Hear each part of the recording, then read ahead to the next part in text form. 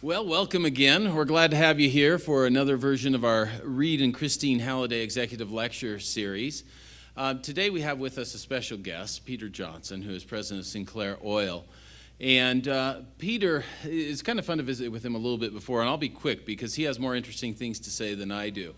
But Peter is a University of Wyoming guy. And he's the head of their National Advisory Council, or I suppose they probably call it, for their business school.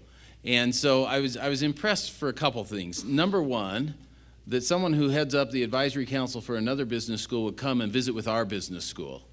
And number two, that somebody who is a dyed-in-the-wool Wyoming cowboy fan would actually come to Utah Valley, home of that rival team down the street, and join us. But we're really grateful to have him with us today. He has some interesting stories to tell, and I think you're really going to resonate with what he has to share with you today. So rather than go through the formal introduction, I'm going to turn more of the time over to Peter today and have him do that. Thank you.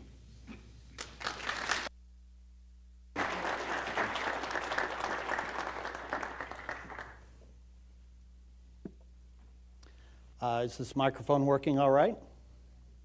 Everybody hear me? We have the president here. I don't know if everybody noticed.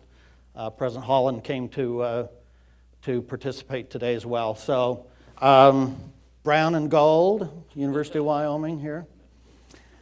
I have a real dedication to academia. I doubt seriously that any of you grew up in more modest means than I did.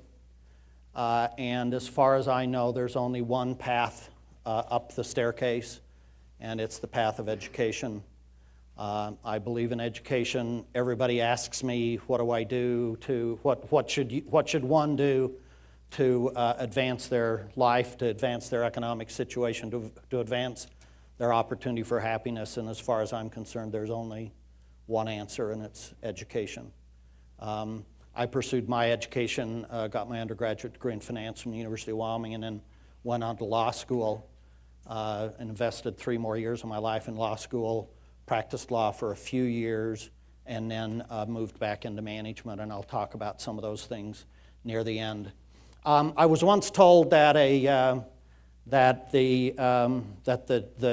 features of a good sermon where first I tell you what I'm going to tell you, and then I tell you what I'm telling you, and then at the end I tell you what I told you. So I'm going to tell you what I'm going to tell you. I'd like to spend a few minutes talking about the petroleum industry in the world. You all pay heating costs, you buy gasoline, the goods you consume have energy costs integrated into them. And so I think it's an important part of our lives. In the last few weeks, with what's happened in the Middle East and North Africa, energy prices have again spiked, and so people pay more attention to the world petroleum business than they might otherwise. I'd also like to tell you a little bit about Sinclair Oil Corporation. I trust some of you stop at a Sinclair gasoline station on occasion and buy some of our product, and I appreciate that. And then I'll spend a few minutes on kind of the decisions I made as I was at your stage and thereafter in my own business career and what happened there. So let's see if this works. World oil markets. A few years ago, you wouldn't have had this list of major criteria that set the world oil market. But think back to 2005. I don't know if you can see the laser pointer I've got. Mother Nature sent a couple of hurricanes onshore in the Gulf of Mexico, Rita and Katrina, and did major infrastructure damage to the world refining business. Greater sensitivity to environmental risks. I don't think last summer anybody in America wasn't following what was happening in the Gulf of Mexico with the well rupture that occurred there. And today, we've got unanticipated geopolitical events in North Africa and the Middle East. The oil business is a global business. What happens in Libya does, in fact, affect the price you pay for gasoline in Salt Lake City. It may seem strange to you that it does, but the world petroleum industry is integrated to the extent that whatever happens any place in the world, if a couple of refineries in France go on strike, it affects the price you pay for gasoline in Salt Lake City. May not seem right to you, but in fact it's true. So those are today the primary determinants of world energy prices. Geopolitical risks that we've all seen occur recently. Financial investors is one that's come into play recently. I suspect we've got some students studying finance in here. A decade, 20 years ago, a financial instructor would have taught you to diversify your investments among large cap stocks, small cap stocks, growth stocks, maybe some bonds. In the end, every single one of those behaved exactly the same during the collapse of 2008, 2009. That model of diversification didn't really, I don't think, do anybody very much good. On the other hand, a whole lot of financial advisors have moved to recommending a greater investment in hard assets, physical assets, or commodities. And the two commodities that get held by investors the most are gold and oil. And there's 100 times more oil traded on a daily basis than there is gold. So if you or your financial advisor are interested in getting into hard assets or commodities, the odds are you're going to be investing in oil. And when your retirement funds are invested in oil, you're competing with me. You're buying that barrel of oil that I would like to buy and run in my refinery. You're buying it and putting it in your retirement portfolio. So that drives the price of oil up because I'm competing with financial investors now. 10 years ago, I didn't. 10 years ago, you wouldn't have had any oil in your retirement portfolio. You wouldn't have been competing with me to buy that oil.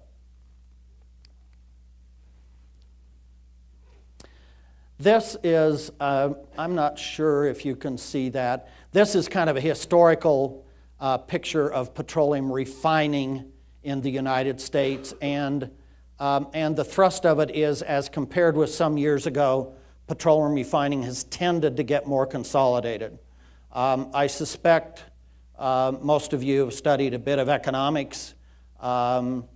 And while the petroleum refining industry is clearly not monopolistic by any stretch, a fewer number of competitors is generally constructive to the economics of an industry. And with the exception of a couple of spin-offs in the last few years, by and large, the petroleum industry in the United States has tended to consolidate into fewer and fewer hands.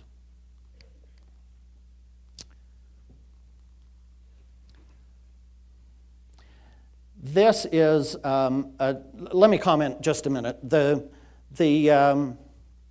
laws of supply and demand are going to evidence themselves in several slides that I'm going to show you today.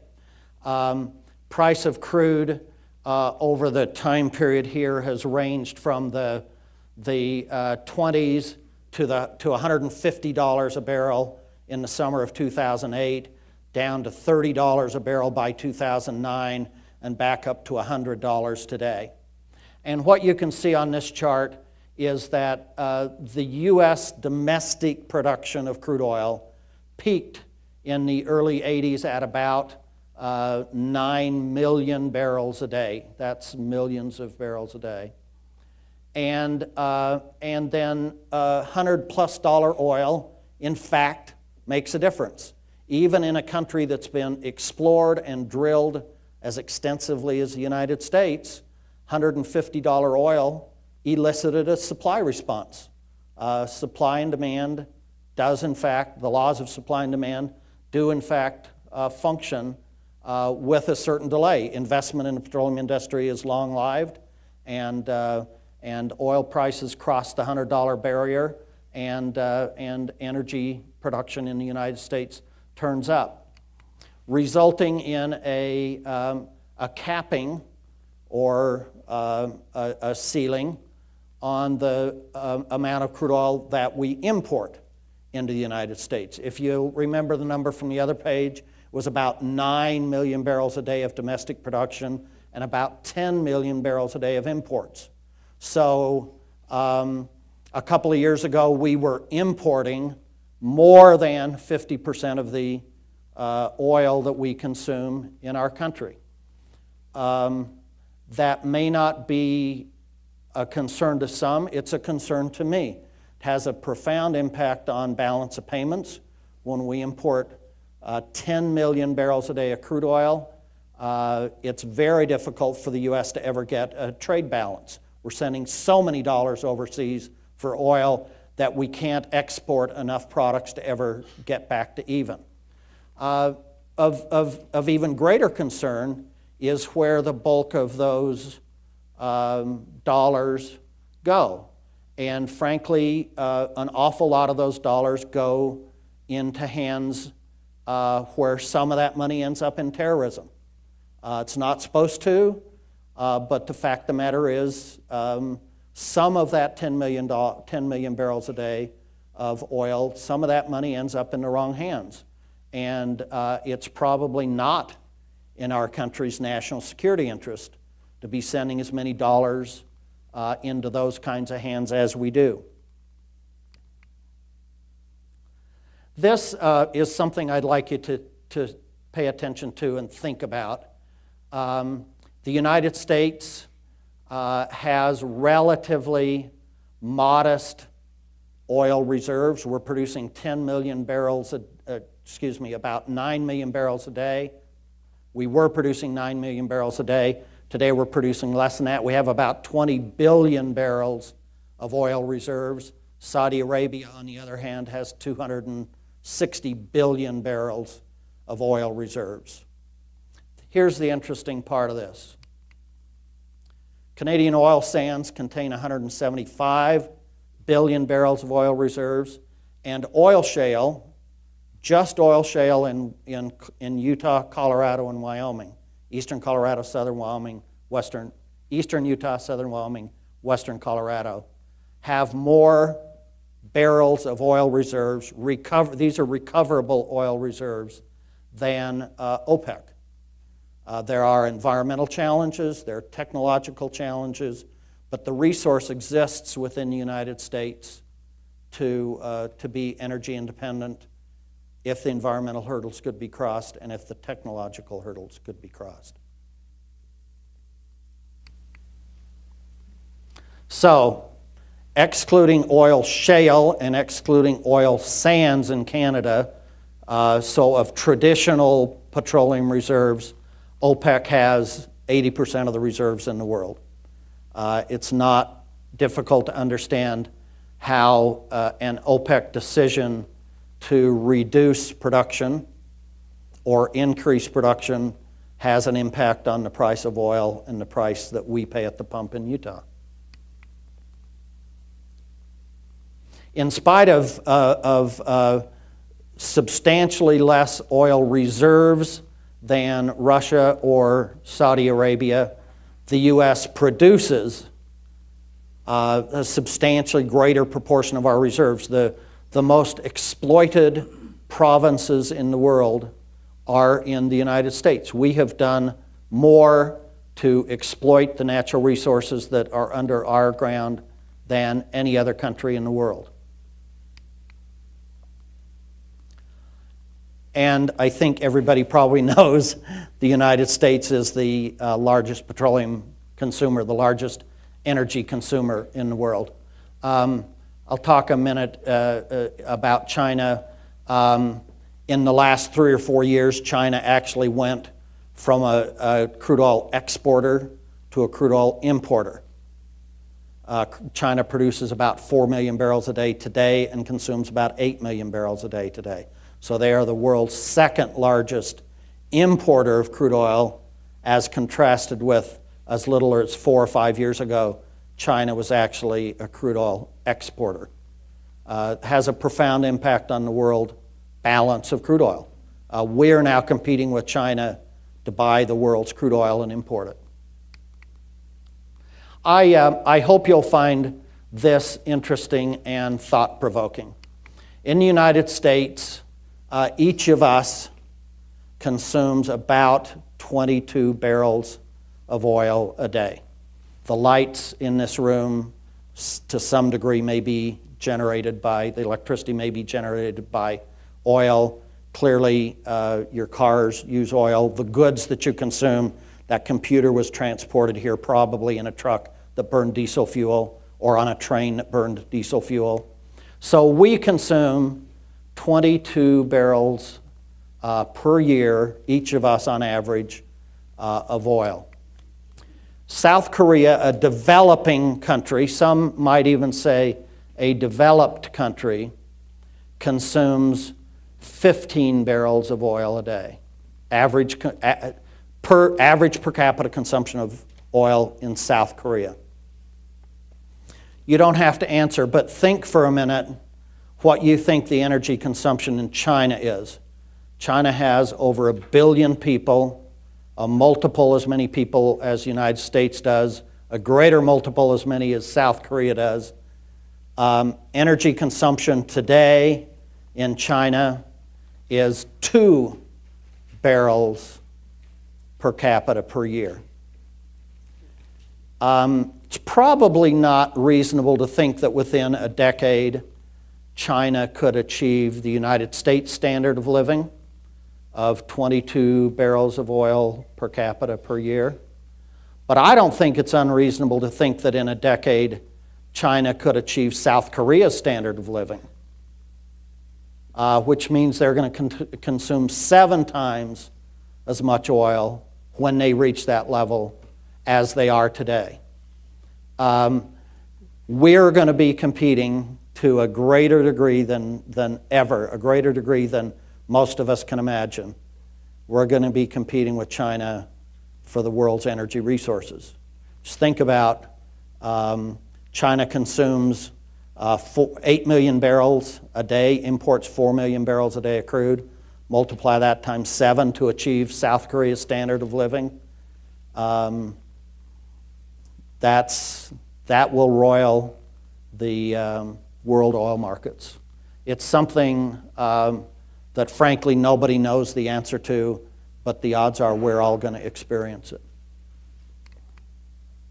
So the U.S. makes up about 4% of the population and consumes about 25% of the world energy consumption.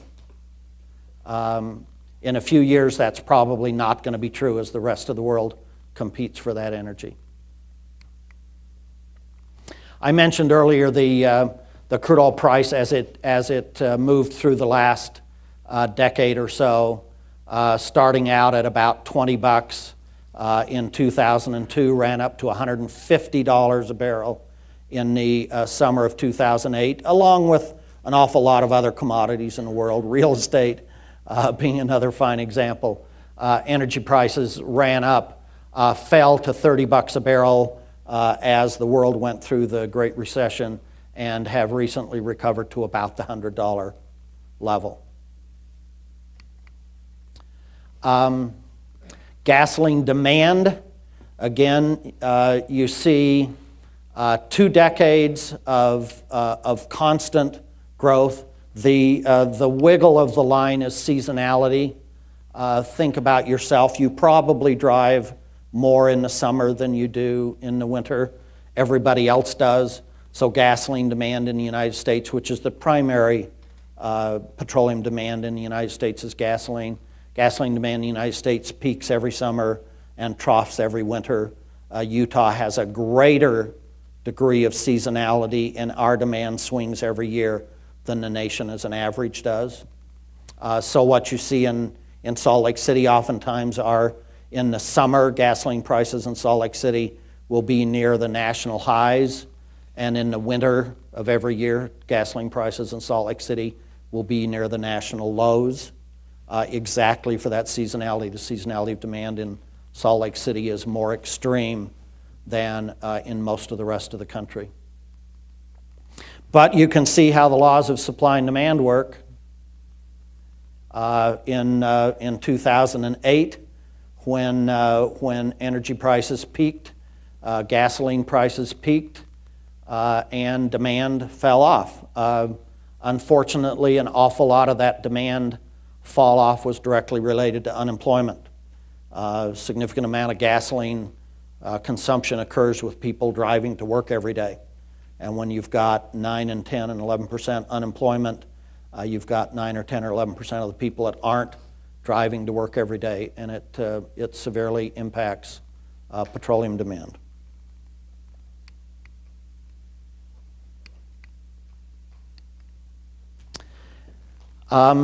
Another thing that has historically increased over time, although in the last couple of years has lightened up a little bit, is price volatility, the average daily change in the price. If it goes up a nickel today and down a nickel tomorrow, price of gasoline goes up a nickel a gallon today, down a nickel a gallon tomorrow, that's not the same as having stayed flat for 2 days.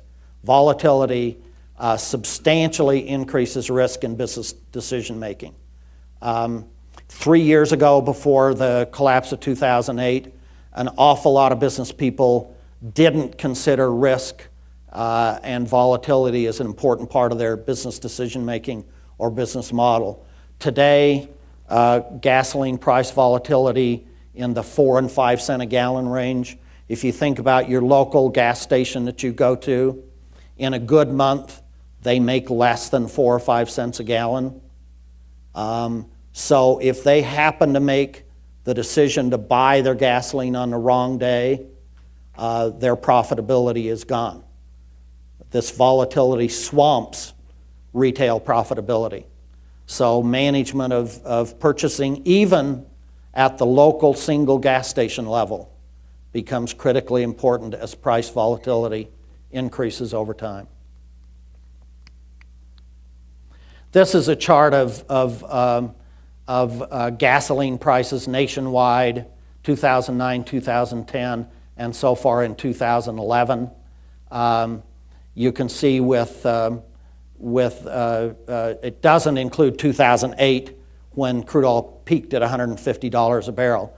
But you can see there's been a fairly consistent increase in gasoline prices as the U.S. has recovered, and the world, frankly, has recovered from the recession that started in 2008.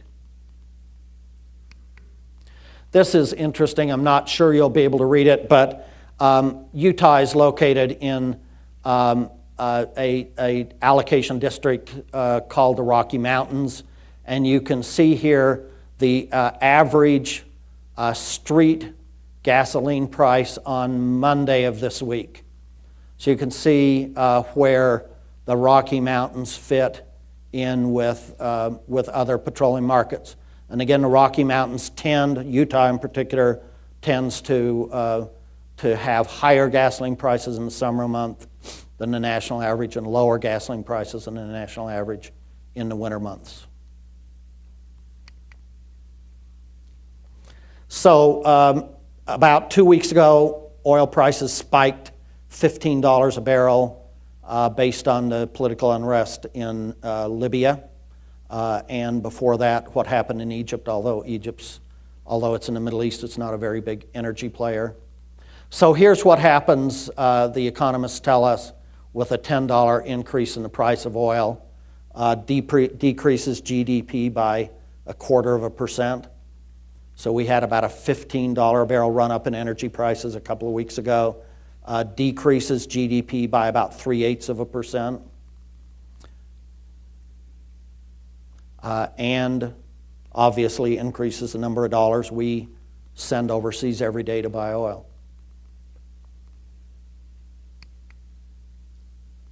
A question we oftentimes get is, what's the timeline for the barrel of, or the gallon of gasoline you buy? And kind of roughly, this is how it works. Once a barrel of crude oil is produced domestically in the U.S., this isn't a barrel of crude oil produced in Saudi Arabia, for example. Once a barrel of crude oil is lifted out of the ground in the U.S., takes a week or two to get to a refinery. couple of weeks for a refinery to turn it into gasoline and diesel fuel, gasoline in your case, and then by the time it moves through pipelines and moves through terminals, moves through a truck and ends up at your local gas station, it's taken about 23 days, and then a turnover inside a gas station is a couple of days. So it's about a month and a half after a molecule of crude oil comes out of the ground until you're burning it in your car. Here are kind of the future-looking issues for the petroleum industry, primarily in the United States, globally to a lesser degree. And that is the future of biofuels and what the U.S. chooses to do on global warming legislation, sometimes called greenhouse gas legislation. Biofuels are such things as ethanol and biodiesel. Today, the gasoline you buy probably has about 10% ethanol in it. So when you buy a gallon of gasoline, you're probably buying about 9/10 of a gallon of traditional gasoline and about 1/10 of a gallon of ethanol. The ethanol component doesn't stand economically on its own. Ethanol only gets into the marketplace by governmental mandate and by governmental subsidy. Nobody can explain to me why we need both, but we have both. It's mandated how much ethanol I have to sell every year, and every time I sell a gallon of ethanol, I get a subsidy from the government to do so. And every petroleum refiner is in the same situation. So the future of biofuels turns entirely on one of two factors: either a technological breakthrough that makes ethanol or biodiesel economically viable standing on its own, or a decision by the government of how much money they want to spend either subsidizing it or mandating it, because biofuels can't stand on their own. Global warming legislation is really interesting. To a very high degree, the standard of living of a country is directly correlated to its level of energy consumption. I was commenting to President Holland earlier. I got to come down here to Utah Valley University today because energy is cheap enough in the United States and it's readily available enough that I could drive my car from Salt Lake City down here today. There are parts of the world where you wouldn't do that and couldn't do that because of the price of energy. Standard of living is defined by infant mortality rate, level of education, level of alcoholism, average life expectancy, family size. Standard of living isn't nearly so much a question of whether I drive a Mercedes or I drive a Chevrolet. It's measured by the more important factors I just mentioned. And so when you undertake reducing energy consumption, either by allocation or by price, there is a direct reflection on standard of living. So the question a country faces in adopting global warming legislation is the degree to which they wish to sacrifice their standard of living for the future, for the potential future impact of less greenhouse gas emissions. Others may disagree with me on that point, but that's my opinion, and I'm here to share my opinion with you. I'd like to shift now for a few minutes and talk about Sinclair Oil, the company that I'm president of.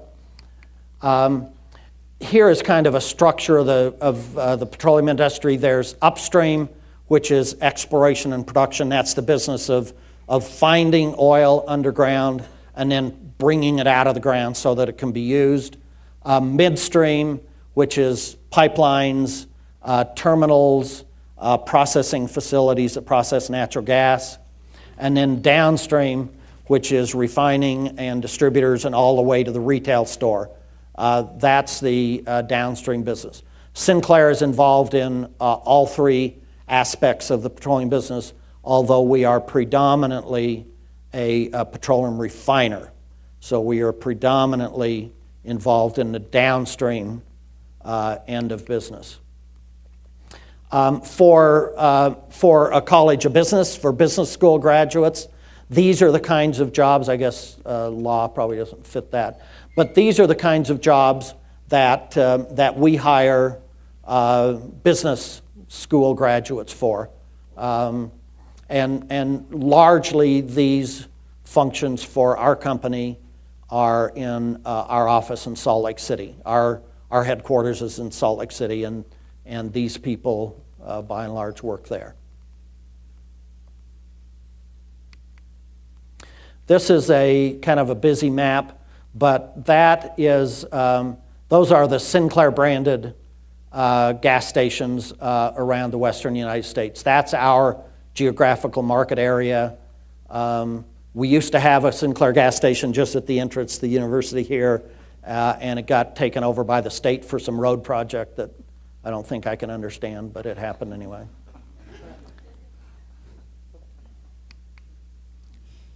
Here's just some interesting information on our company. 2,200 branded Sinclair stations. We supply gasoline, we supply jet fuel, we supply asphalt. We're a significant asphalt supplier in Utah, Wyoming, Colorado. Union Pacific Railroad is a major customer of ours. Delta Airlines is a major customer of ours. And this is an interesting picture. I don't know if you're able to see it.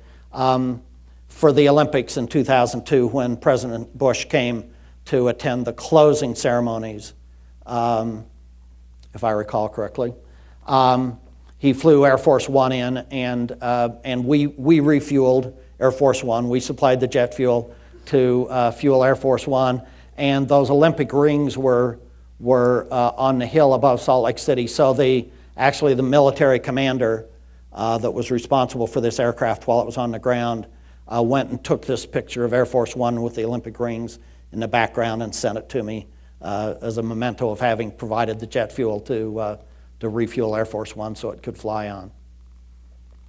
So that may not mean as much to you as it does to me, but it was still a fun time for us. Here are in Utah our competitors. It's kind of interesting. You may see you will see the Phillips name up there twice. About a decade ago, Conoco and Phillips merged to create a merged entity called ConocoPhillips.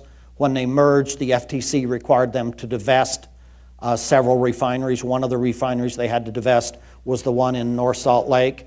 And so when they sold that refinery in North Salt Lake to Holly, they also had to give Holly the right to use the Phillips brand. So in Salt Lake City, in Utah, if you go into a gas station that has the Phillips brand on it, you're not actually buying gasoline from ConocoPhillips, you're buying gasoline from Holly, because they have the right to the to the Phillips brand in certain markets, including Utah. Well, there's me about 60 years ago, 58 years ago. And if you look right down there, I was standing in the back room of my dad's gas station, my dad's Sinclair gas station. You can see a drum of Sinclair grease there that I'm standing in front of. So I'm going to spend a few minutes and kind of chat about my career. I received my undergraduate degree in finance from the University of Wyoming, and just as in picking stocks, I don't know, some of you have probably studied stock price movements. Stocks in an industry tend to move in a highly correlated fashion. Whether you invest in IBM or HP, those two stocks are going to move in a highly correlated fashion. The big decision is not whether you invest in IBM or HP. The big decision is probably whether you invest in IBM or Exxon. Completely different industry.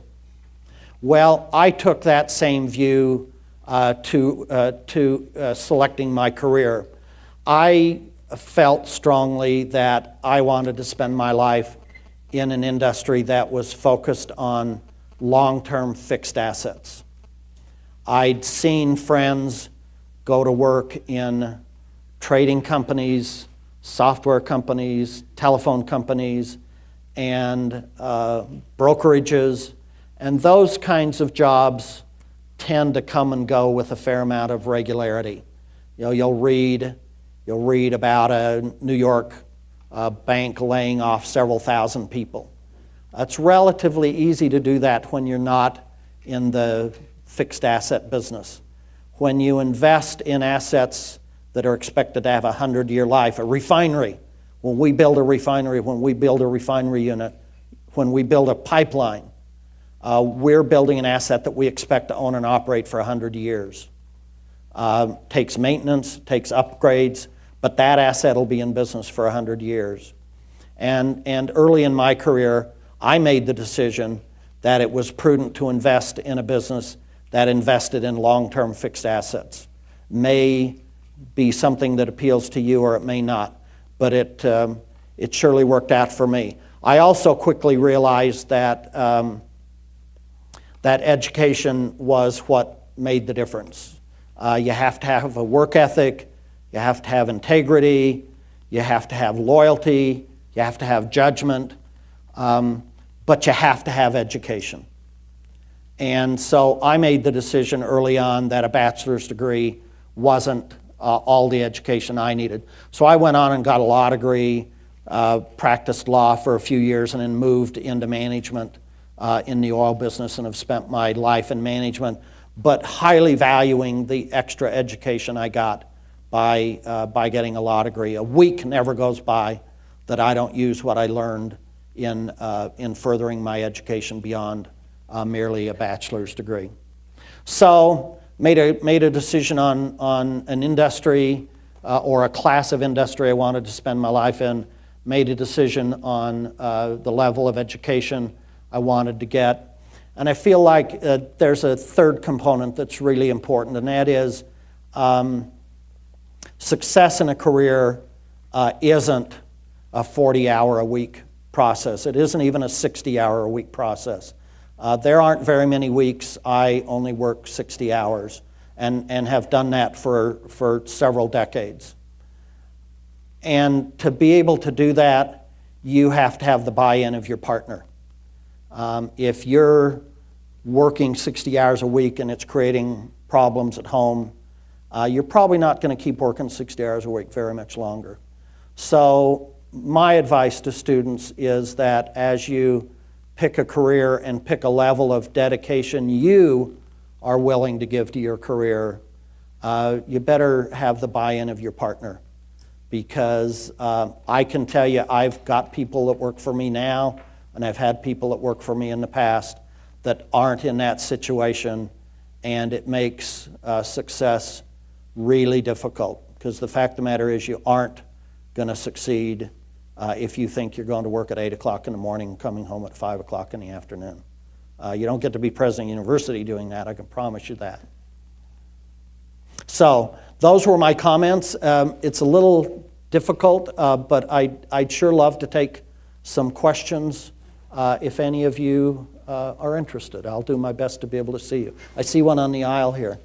I have a question. I'm one of those that thinks that oil companies just raise gas prices, on a drop of a hat. I was wondering if you could explain to me that gas prices went from $2.85 to $3.35 in less than a month, with Libya, who only produces between 1% and 2% of the world's oil, and none of it comes to the United States. I wonder how it takes a month and a half from that oil that coming out of the ground to the cars, yet we see that price jump up 18% in less time than it takes for it to actually get the pump. So I'm wondering if you could just justify or explain that. Perfectly fair question. Did everybody hear the question, or should I repeat it? Please repeat it. Okay. The question is, over a short period of weeks, with Libya taking 1% to 2% of the world's oil supply off the market, price of gasoline in Utah goes up 40 or 50 cents a gallon. Oil from Libya doesn't even come to Utah. If it did, it would take weeks to get here. What's the justification for why price of oil in Utah goes up 40 or 50, price of gasoline in Utah goes up 40 or 50 cents a gallon when something happens in Libya? Is that a fair summary of the question? An economist would tell you, and I believe, that the price of a commodity is based on the perceived cost of resupply. So if I bought a barrel of oil a month ago and paid 80 bucks for it, and I refine it into gasoline, the price at which I sell that gallon of gasoline is not based on my cost of buying that crude a month and a half ago. It's based on my perception of what it's going to cost me to buy the next barrel of crude oil that I'm going to refine into the next barrel of gasoline. You may not like that theory, but I think if you talk to your macroeconomics professor, I think he or she will subscribe to that. Price of a commodity is forward-looking, and it's based on the perceived cost of resupply. The world oil, the oil market is a world market. I bring gasoline to Utah from a refinery in Oklahoma. Some of the gasoline that you have bought here in Utah, I brought here from Oklahoma. That's the incremental supply into Utah, comes from that far away.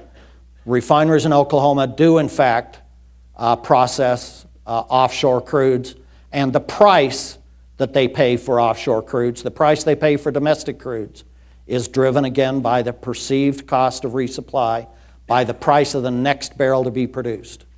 So while it may not seem right and you may not like it, the fact of the matter is when something happens in the world, the price of all of the oil in the world goes up or down. I showed you the chart of 2008 where the price fell from 150 bucks a barrel to 30 bucks a barrel. Was there justification within Utah for the price of oil to drop from 150 bucks to 30 bucks a barrel? Of course there wasn't. But there was a worldwide justification. So when the price of oil drops in the world, price of gasoline everywhere in the world drops as well. I don't know if that's an explanation that satisfies you, but it's the best I can do of what I believe the facts to be. Sir? So what is the best way to shield us from those huge fluctuations then in oil companies' ideas and position? I don't think there's a way to shield a particular market from the volatility of the world market. If you think you can build a petroleum reserve, the United States has a huge billion-barrel petroleum reserve. If you think you can build a petroleum reserve and trust your government employees to manage that petroleum reserve in such a way that it reduces the world volatility of petroleum prices, then you've probably accomplished something. But it is not possible, other than price controls, and they obviously are very short-lived, it's not possible to insulate the U.S. or any other market from the volatility of the larger world oil market, in my opinion. Sir? How is the moratorium on the Gulf Coast affected Sinclair or the other? That's a really good, I'm sorry, let me repeat the question. I apologize for not repeating your question. Question is, how has the moratorium on drilling in the Gulf of Mexico affected Sinclair? Interestingly enough, here's how that moratorium has affected Sinclair. Companies that drill in the Gulf of Mexico also drill elsewhere, both in the world and in the U.S. And what we've seen very directly, we've drilled historically in the Gulf of Mexico. We haven't drilled anything in the Gulf of Mexico in 10 years, and so it hasn't affected Sinclair's operations directly.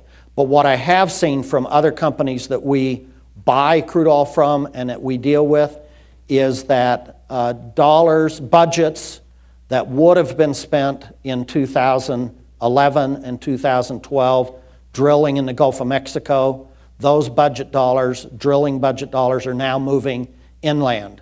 And there is a huge, significant expansion of development in oil production, oil drilling in Utah, because budgets got reallocated from the Gulf of Mexico to the continental U.S., and those dollars are now drilling inland in the U.S.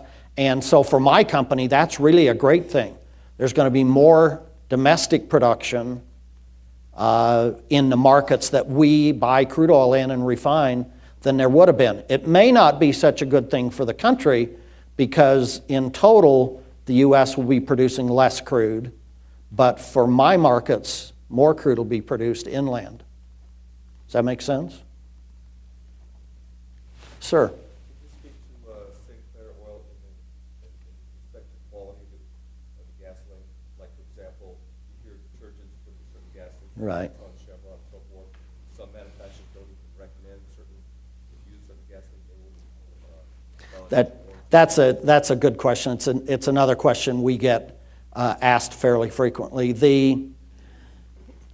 You see a transport truck driving down the road. In Utah, it's about 10,000 gallons of gasoline, maybe 8,000 gallons of gasoline. The typical additive level in an 8,000 gallon transport truck of gasoline is about a quart. I can put a quart of anything in that 8,000 gallons of gasoline and you won't know the difference. Gasoline specifications are dictated by the Federal Environmental Protection Agency and by state regulatory agencies. So in my younger days and your younger days, there were questionable qualities of gasoline that sometimes made it to market. In today's world, the amount of injector cleaner that has to be in every gallon of gasoline before it can be sold in Utah or transported in interstate commerce is all regulated by state and federal agencies. And if I gave you 2-gallon samples of gasoline from 2 different refiners and asked you to find any chemist who could distinguish which gallon came from one refinery versus another refinery, they couldn't do it.